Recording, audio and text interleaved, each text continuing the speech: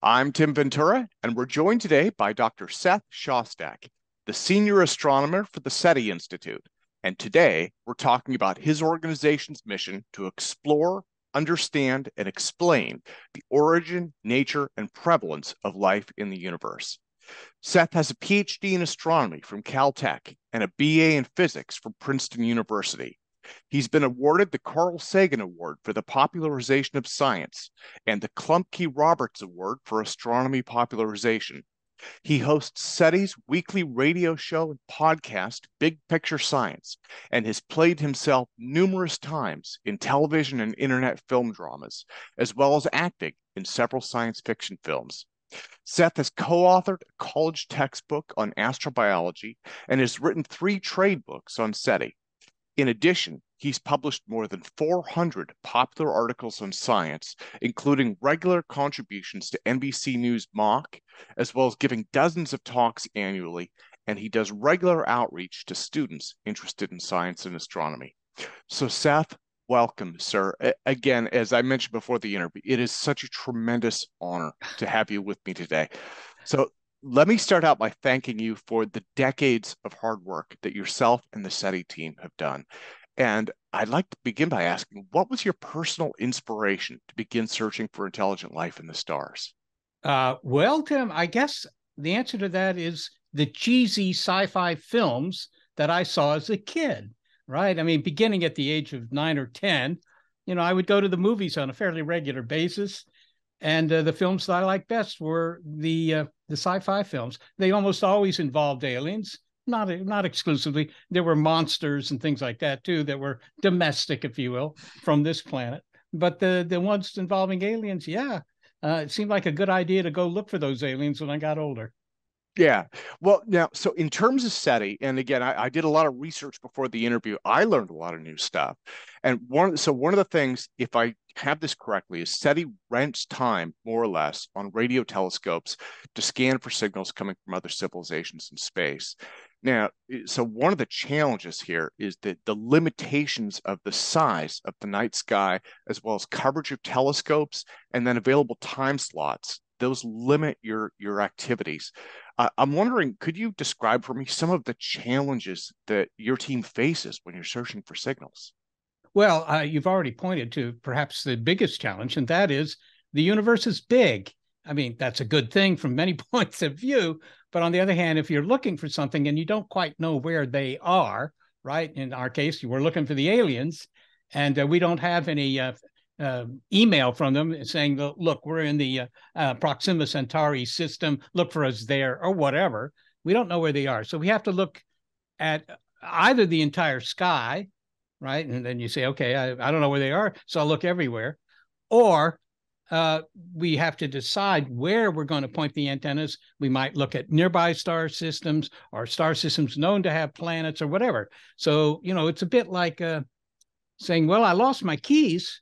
I better go look for them. I mean, you could just, search the entire planet, or you could say, no, I was only in the upstairs bedroom when I lost them or something like that. So, that's a big technical challenge.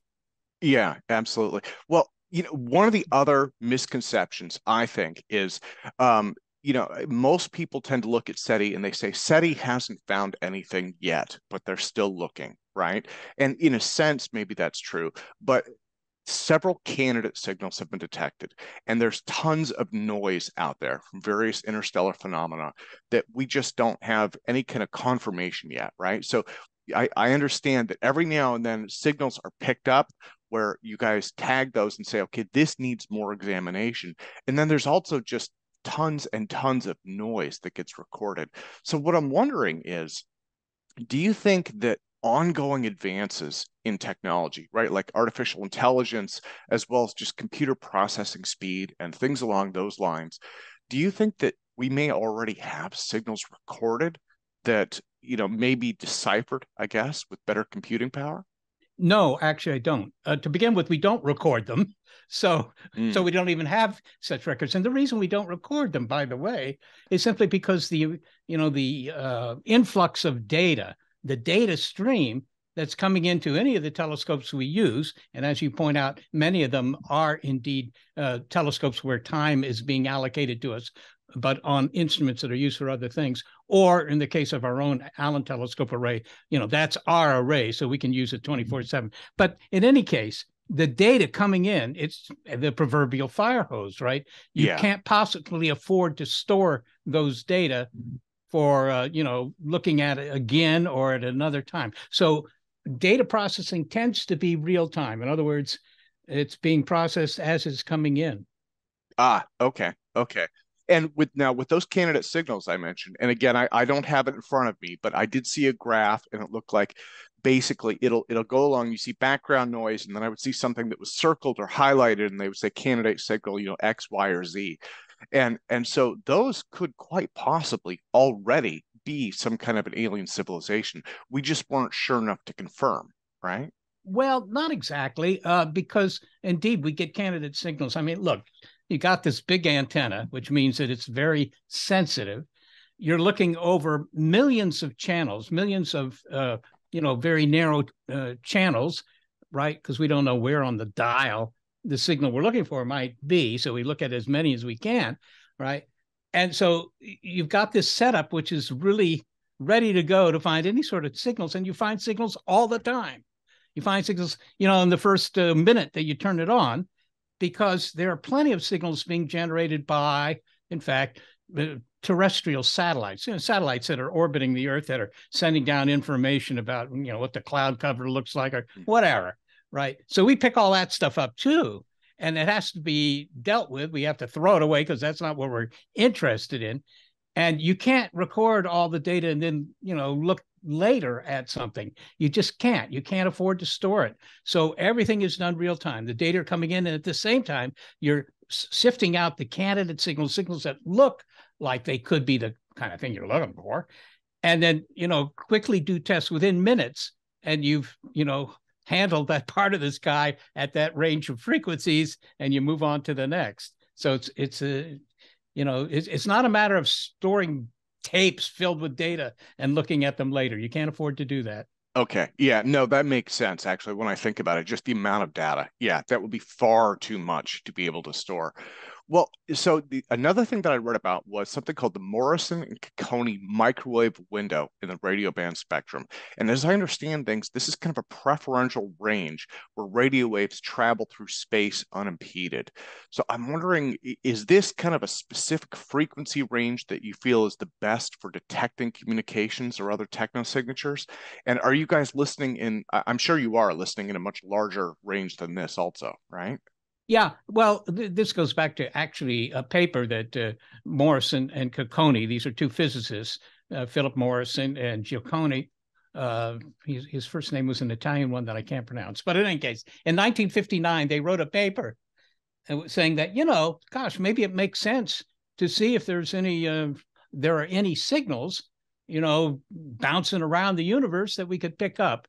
And the question was, well, what frequency should we tune our receivers to? And they said, well, there's one frequency that all the intelligent beings in the cosmos will know, and that's the frequency of what's called a neutral hydrogen transition. It's a natural thing, and it's produced by hydrogen that floats between the stars. There is gas between the stars. It's not completely empty. Space is not exactly a vacuum. It's not. Okay, so, maybe there's a couple of hydrogen atoms in every cubic centimeter of space, which is, that's pretty close to a vacuum, but not quite.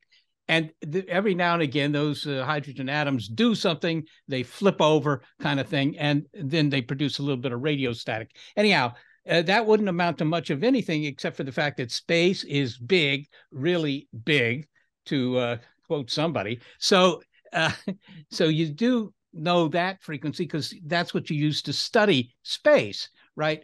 But on the other hand, it's a frequency that'll be marked on all the aliens' radio dials too. So if they're trying to get in touch, if they're making any effort to beam something out into the cosmos, hey, we're the Klingons, and we'd really love to hear from you guys.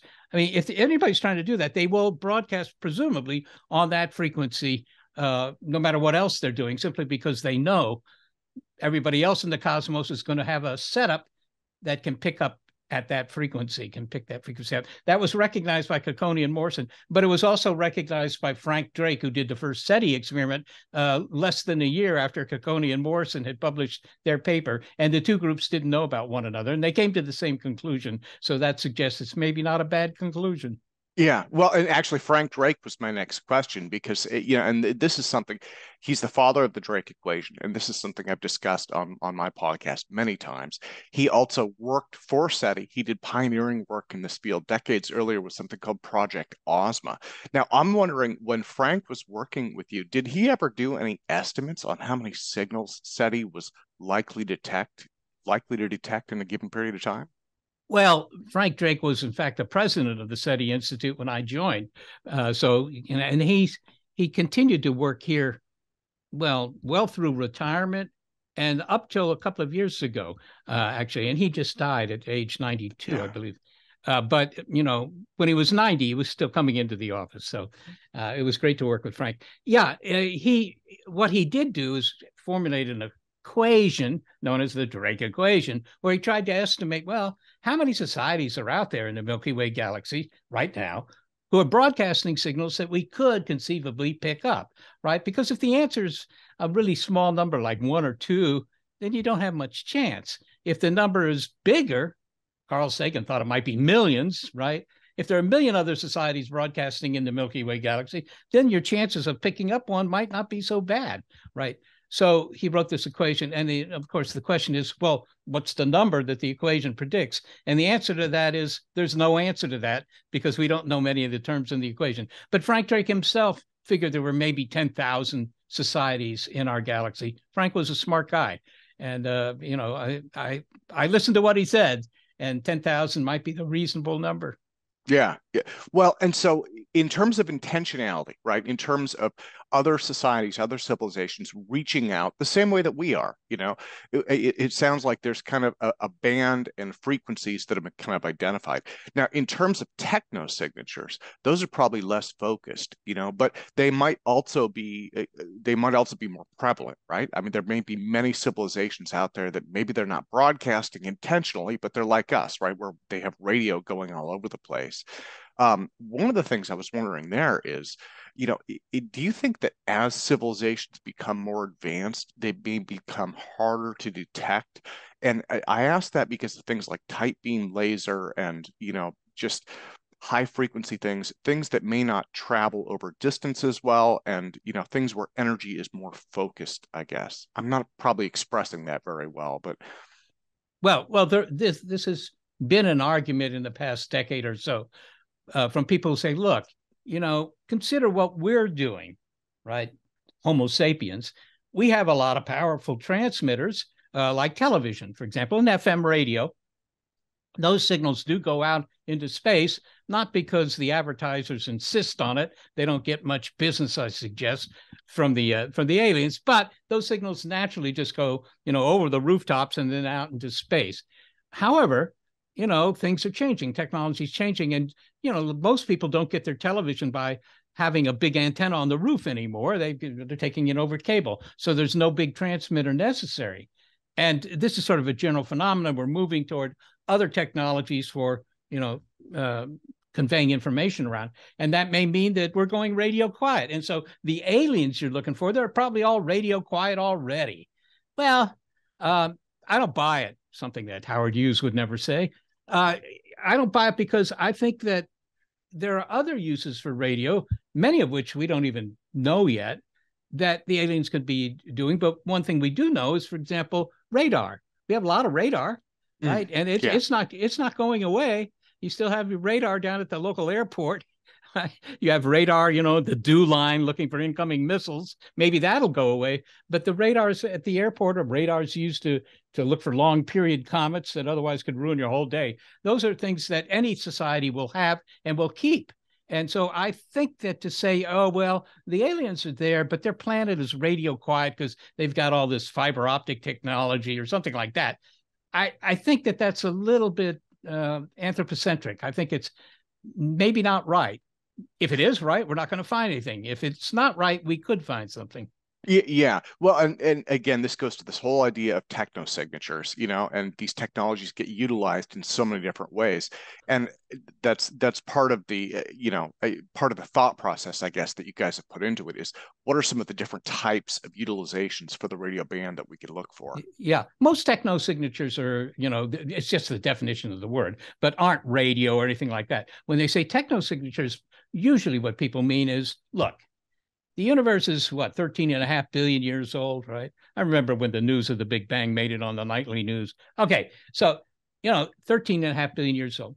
The Earth is 4.5 billion years old. So, we've only been around for the last 1/3 of the existence of the universe.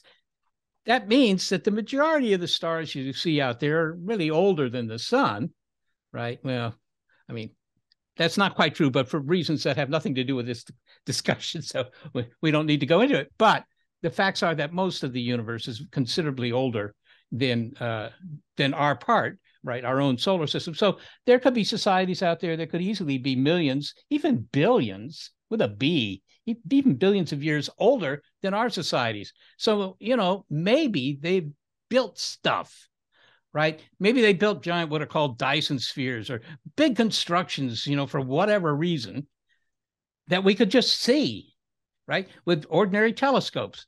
And so that would be a technosignature, something that the aliens have done, that betrays their presence. It's like, asking, I don't know, the Narragansett Indians back in the 1700s, hey, do you think you're being visited by Spaniards?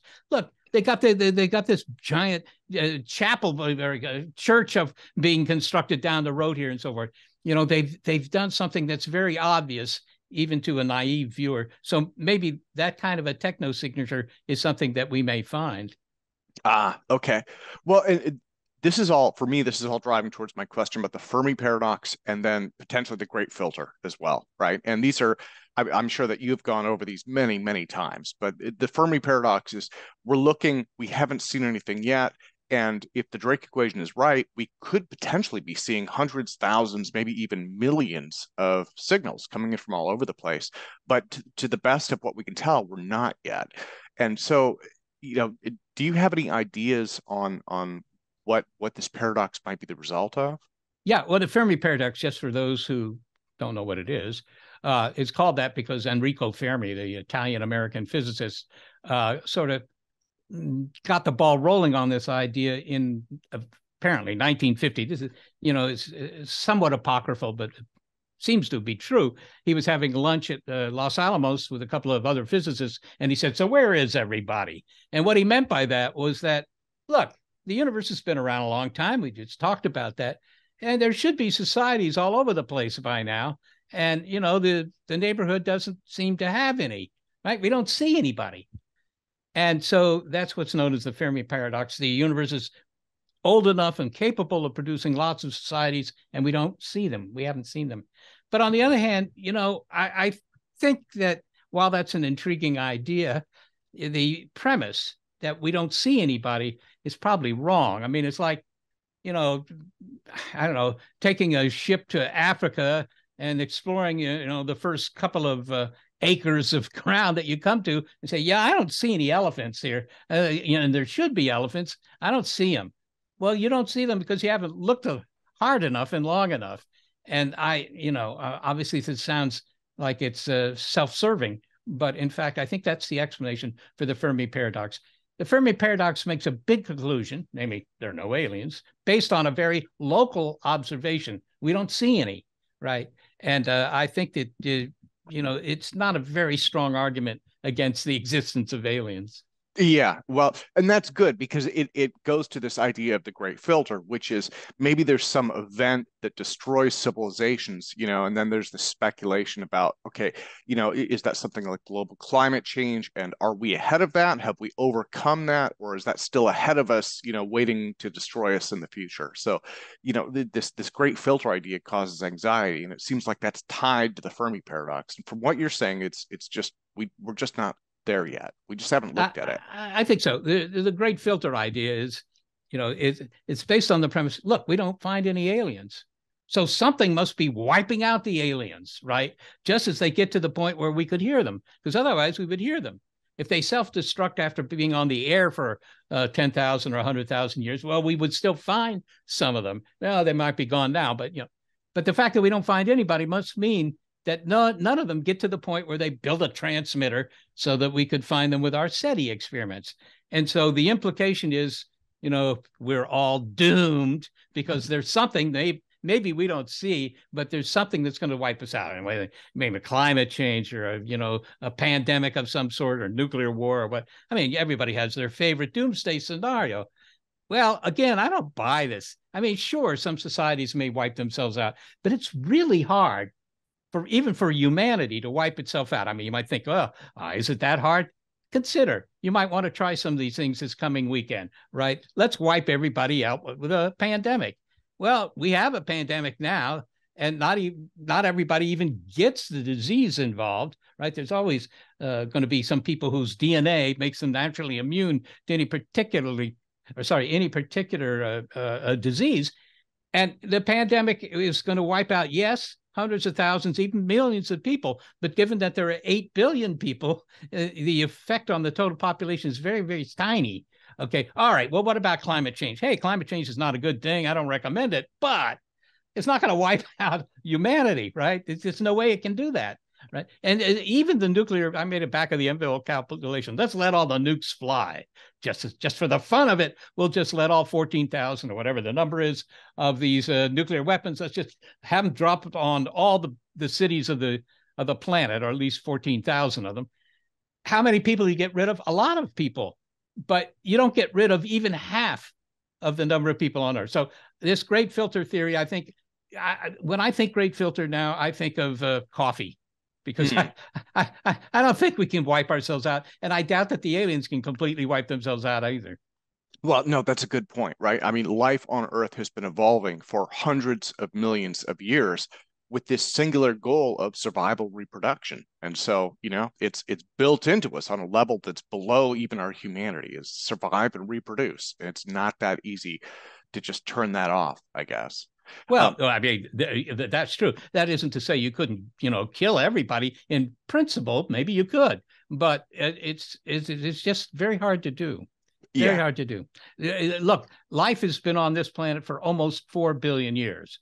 Biology, DNA, okay? And not once in that 4 billion years, despite all sorts of catastrophes, including, asteroid impacts or snowball Earth, where, the entire planet was covered with ice and that sort of thing. These are all things that have happened in history. Lots of, ice ages. Never got rid of all the life. Never. The dinosaurs bought it. That's true. But, most life survived. It's hard to get rid of everybody. Yeah. Well, Seth, I'd like to ask about the Carl Sagan adaptation of Contact, the movie Contact, right? The adaptation of his book. For me, this was one of my absolute favorite representations of SETI. And I love the big picture ideas, especially in the end of it. I know that there was a lot of, what would you call it, artistic interpretation there. But I was wondering, what are your thoughts on Contact? How well does that represent the work that you're doing?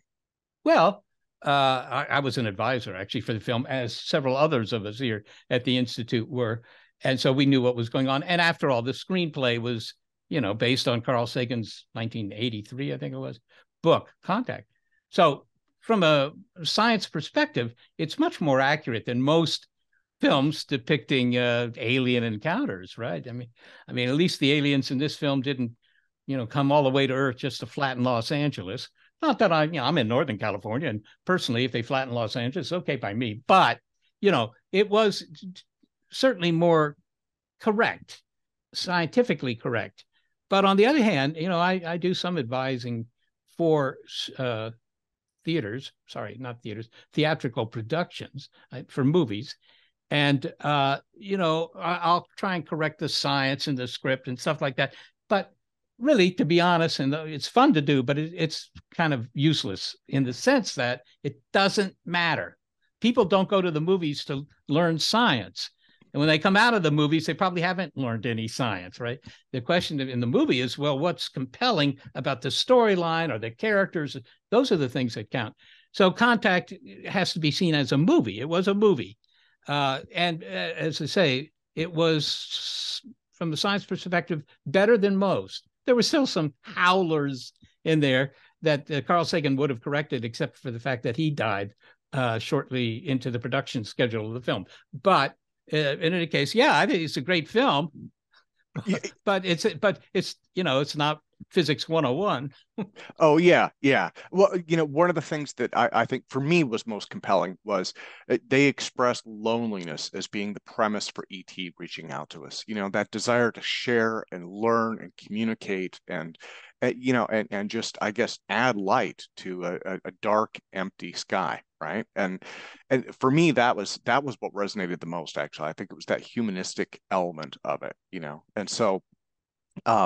So I did want to ask, though, as you mentioned, contact is more correct or more on par for SETI than a lot of other stuff out there. Um, are there any issues that come up with pop culture and movies in general? I mean, we've got UFOs zipping around. We have depictions of science. I mean, Buck Rogers stuff that's way off there, and and then we have things like a couple that come to mind for me are Star Trek, which is kind of a space western, and then Star Wars, which is space fantasy. All of these things put these ideas out there about space and the universe that have really very little to do with real life. Is that something that makes your work more difficult? Well, I don't think so, actually. In fact, I look at it as a positive thing. Yes, there's the whole UFO phenomenon. 1/3 of the American populace thinks that Earth is being visited by aliens. I don't, but if they think that, fine, right? Let them evaluate the evidence. I'm writing another article for a newspaper about that actually right now as we speak. Well, maybe not as we speak, but as we finish speaking, I'll write the rest of it. And in a sense, you could say that's a good thing, because at least they're interested in the whole topic of whether aliens exist and how we might encounter them.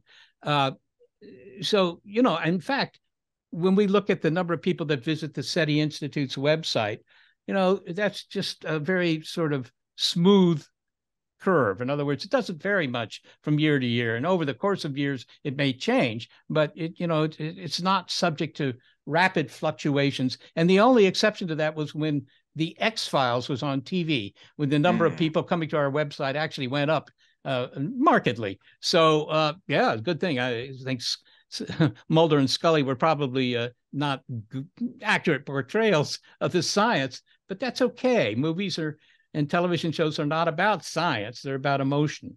They're about stories. Now, back then, and this isn't on my questions list, but I remember back in the 90s, there was a tool called SETI at Home. Is that still around? You mentioned real-time processing of all this data. As I recall, SETI at Home was something, I had this on my PC, where you could download it and it would basically pull down batches of data, process them, look for signals, and then put that back into some kind of an aggregator to basically spread this computer load out. Are you guys doing anything like that contemporarily? Yeah, that was the idea of a fellow up in the Seattle area, believe it or not. And a buddy of mine who's at the University of Washington there heard about it from this fellow, and he called me up and he said, "Hey, look, here's an idea. We can use people's personal computers to process SETI data," which I thought was an interesting idea indeed. But for various technical reasons, we couldn't do that. But the University of California at Berkeley, which is just across the bay here, 50 miles away from where I'm sitting, they did embrace this because they didn't require real-time data analysis. That's the problem with SETI at Home, right? You download a chunk of data and you process it on your computer while you're having a tuna fish sandwich in the kitchen. But it's not as the data has been taken. If you find a signal, and keep in mind, everybody finds signals because signals are very commonplace. If you find a signal, it's too late. The people that are using the telescope have, moved on to the next. Yeah. So for us, it wasn't actually something that we could use. But the University of California Berkeley SETI group did use SETI at Home, and something like 7 million people eventually downloaded that software. They stopped SETI at Home about 2 years ago now. Stopped supporting it. And the reason is not that it wasn't an interesting thing to do. It was still a minority of the data that was being processed that way, but still, it was a good tool, but it required manpower. It required one person whose job it was to, manage the SETI at home, deal with people's technical problems or whatever. And SETI is so poorly funded that one more person is an expense they could not any longer afford. So SETI at home has sort of gone away, which is too bad. Yeah, yeah. Well, again, it just highlights, I think, the role that technology plays in this. And, hopefully as technology progresses, as data processing and all of those things progress, that will only help your mission more. So, Seth, let me thank you so much for your time again today. And again, let me express, it is truly an honor to have you with me. So, let me close by asking, what comes next for yourself and SETI? Where will you see yourself in future headlines until intelligent life is detected? Because that will make all of the headlines. Well, it will make the headlines. Yeah. What's next for SETI? There are all sorts of initiatives in SETI these days. There always are, but there are some now. There's a project to use the very large array. That's an array of 27 antennas down in the New Mexico desert, to use that for SETI, even while it's being used for astronomical research. So it's sort of a piggyback setup there. That, to me, is a very interesting project, because you're going to be looking at a lot of the sky. Yeah, you don't get to choose where you're looking, but then again, we don't know where the aliens are anyhow, so that might not matter too much. There, of course, are continuing developments at the Allen Telescope Array, which is our array. Better receivers, which means you can see weaker signals, always a good thing. Also, more of the radio dial at once that you can process. These are all technical things, right? In terms of, if you will, the science things, the most interesting topics are what we're learning about planets around other stars, called exoplanets. And that research is really a hot topic in astronomy, so we're learning a lot there. And I think all of that is going to be useful for SETI, in that it provides a fundamental foundation, as most foundations are, a foundation for what we're doing, that says, look, what's happened on Earth is, yeah, it's interesting, but it's not a miracle. It's not something that hasn't happened in many other places. We assume that. And, research is trying to test that theory. Absolutely. Seth, thank you again so much for your time today. Thank you, Tim.